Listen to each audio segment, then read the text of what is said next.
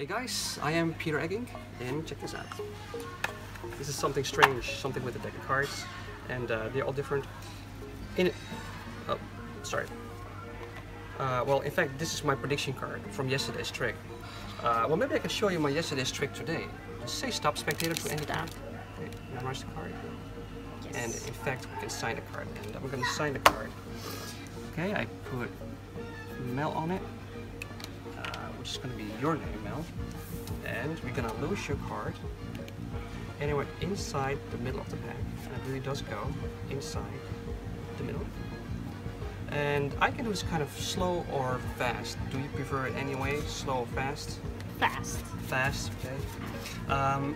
Before I show you that, remember my prediction card that I placed on the box in the beginning of the trick? I'm going to isolate the card right under the box this time because I don't want to touch it. And first I'm going to do something with your card. When I snap my fingers, if your card would be gone and would appear inside the box, would that be impressive? Yes. Yeah? Watch. That would have been a great trick because there's nothing in the box, because that's an amazing trick. But a better trick would be if my prediction card from yesterday would be today's signed card from you. You can keep now a souvenir. And that is called Prevision.